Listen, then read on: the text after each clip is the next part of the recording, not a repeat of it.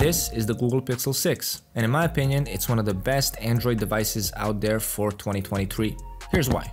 This phone still has all of the features of a true flagship phone over a year after its release. Glass back, aluminum frame, great cameras, IP68 rating, wireless charging, and the longevity when it comes to software updates. Also, while this might not be that important to most people, it's one of the most important things to me, which is uniqueness. Design of this phone is really unique. And it's one of those things where people either absolutely love it or hate it, but in my opinion, it looks really nice. You definitely can't confuse it for a different phone. Like, is there a Xiaomi phone that looks like this? I think not. It comes in 3 different colors: Sort of Seafoam, Kinda Coral, and Stormy Black. You gotta love these names. This is the first Pixel phone after the Pixel 3 that really looks like a Google phone again. It has that color separation with the camera cutout, looks really nice in my opinion. And if you really care about smartphones wobbling on tables, this one doesn't. It has a glass back with an aluminum frame all around, with the volume rockers being on the lower right side of the frame, with the power button above them. Looking at the front of the phone, you're greeted with a 6.4-inch AMOLED 90Hz display, with the resolution of 1080 by 2400. It has Gorilla Glass Victus, which is pretty durable.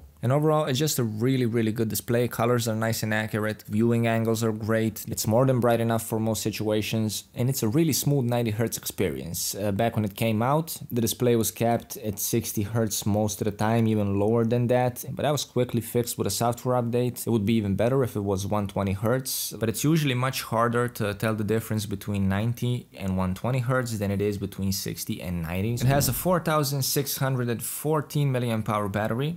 That's a number. It charges up to 30 watts, which will give you around a 50% charge in 30 minutes. It also supports 21-watt wireless charging and reverse wireless charging. And it's a decent battery. I'm not really a power user, but before I got the Pixel 6, I was on the iPhone 12, and this is a visible improvement in battery life. Granted, I'm not using always on display in general on phones, I just don't find it that useful. So if you keep the always on display on, it will probably drain a bit more, but like I said, it gets me through the day with no issues. I usually end the day with around 30 to 40% left. It gets me around 6 to 7 hours of screen on time on a full charge, depending on what you're doing. So it's good, it's right there. When it comes to performance, this is the first generation that uses Google's own Tensor chip, and that chip paired with Android 13 is just wonderful. In benchmarks, it's comparable to something like the A14 Bionic that's in an iPhone 12, but day to day I really had no issues with performance. It's really fast, and more importantly, it's very capable when it comes to AI, machine learning, computational photography and stuff like that. There's some great features that go with it, like live transcription, for example. All these phones are smartphones, but this one is like really smart. It has 8 gigs of RAM, which is more than enough, and 128 or 256 gigabytes of storage. Great full sound with stereo speakers. A bit on the quiet side compared to something like an iPhone 13 or 14, but still a nice experience overall. Amazing haptics, probably the best I ever encountered. Not sure if that's just the Android 13 implementation or the Pixel itself, but they're just great and they improve the day-to-day experience so much. It has an under-display fingerprint sensor, and if there's one thing that I could change about this phone, it would probably be just that. It's fine most of the time, it's fairly fast, it does take a second, but it's just that like 5% of the time when it doesn't work, it can really get annoying. I even try with like both hands and sometimes it just won't let me in, so I have to type in my password. But like I said, this is a small percentage of time. Mostly it works fine. Not the fastest out there, but